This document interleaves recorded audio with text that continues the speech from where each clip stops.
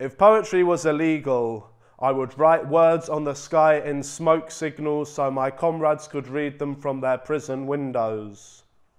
If poetry was illegal, I would sneak similes across the border in tunnels and let them mate with the nouns of the promised land, and you will witness them duplicate and witness them growing. See, words have always broken down the walls between us, so whatever Trump builds will hold no weight when we can dig our way through concrete poems. If poetry was illegal, I would open up speakeasies across the UK, and the only way to gain access would be to type a sonnet in at the door in Morse code. If poetry was illegal, we would lose half the world's peaceful people. Folks would buy bags of verbs on street corners and take them home to get a quick fix of a line. If poetry was illegal, I would walk into the House of Commons, whip out a submachine verse from within a violin case and hold up the place with my internal rhymes. If poetry was illegal, the world would be run by Philistines who make cuts to the arts and segregate the poor. Oh wait, that's a real world. If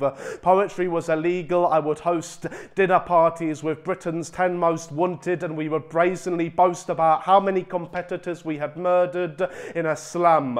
If poetry was illegal, finding a rhyming word for orange would gain you the life sentence and possibly execution. I would try my luck with half rhymes like door hinge and porridge and turn myself into the authorities purely for the reason that the slamming of the police car doors would create onomatopoeia.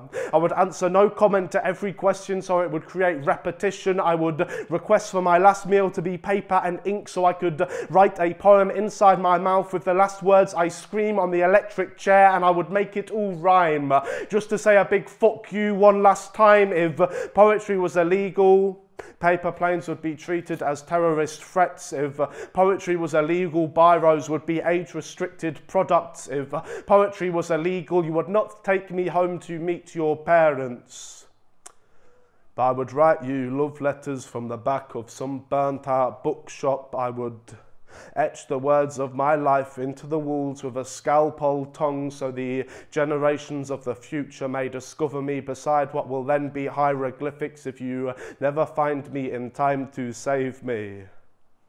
I'm in my early 20s, so assuming I live to my 80s, so far I have 1/4 of these Quatrain walls covered.